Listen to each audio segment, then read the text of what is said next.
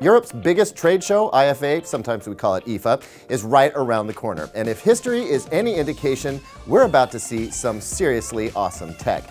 We've been keeping our ears to the ground and have a pretty good feel for what's coming. But for a deeper dive, we spoke with Jens Heithecker, IFA's executive director, to learn how he feels IFA is different and what he knows about what to expect from this year's show. We asked him what he thinks the big difference between CES and IFA is, and he says that he sees both as very important global shows, but each has a different focus. While he sees CES as focused on the electronics industry and the car industry, and as a vital communication platform, IFA serves a different role. Our focus is consumer electronics, home appliances, the connected life of the consumers.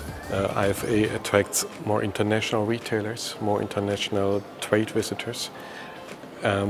We have more than 70,000 international trade visitors among 145,000 trade visitors, and we don't include in our numbers exhibitor staff. So basically, not only will we be seeing a lot of cool gear, a lot of money is going to be changing hands. In fact, in 2016, over 4.5 billion euros changed hands. But it's not all business. IFA, unlike CES, is open to the public. We have 100,000 public visitors, and that's the huge difference.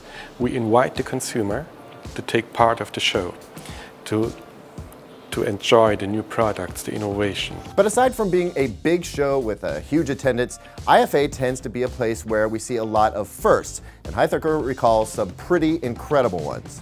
Remarkable moments in history like the keynote speech of Albert Einstein in the 30s here in Berlin at the opening of one of these radio shows.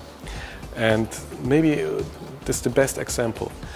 MP3, this revolutionary technology for music on the internet, was invented and first presented here in IFA before it was spreading out in the world and revolutionizing so many industries with fascinating effects. Yeah, pretty groundbreaking. That made us wonder if we could expect something similarly groundbreaking this year.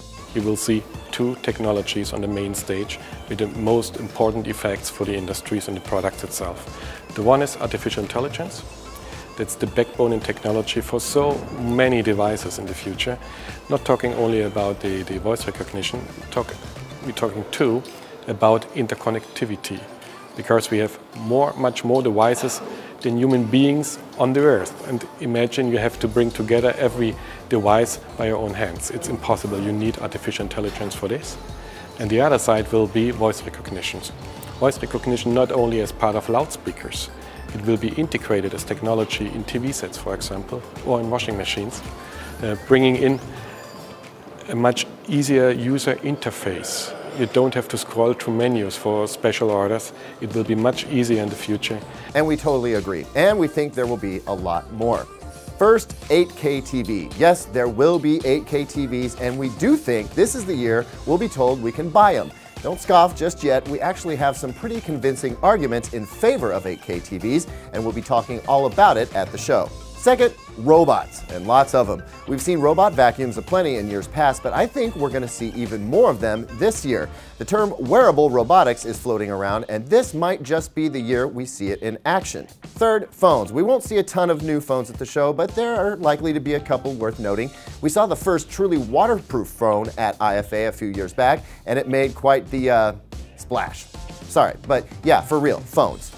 Next, AI. As Jen said, this is going to be more than a theme. It will be a common thread woven through all kinds of technology, especially appliances. We're hoping this is the year artificial intelligence becomes intelligent enough that it will learn us rather than the other way around. Bring us our Jetson-style robot maid, please. And what about computing? We don't actually expect anything revolutionary on the computing front this year, but we'd love to be proven wrong. Right now, we think laptops will see some small upgrades, and that's really about it. And finally, the big one, voice control. Just as Jen said, it's going to be in everything, and we couldn't agree more. How helpful is it actually going to be, though? That's what we're eager to find out. That's our rundown on what to expect from IFA. Visit Digital Trends starting Wednesday, August 29, when the big news starts to drop. We'll be on the ground and bringing you up close with the best analysis and insight. We'll see you then.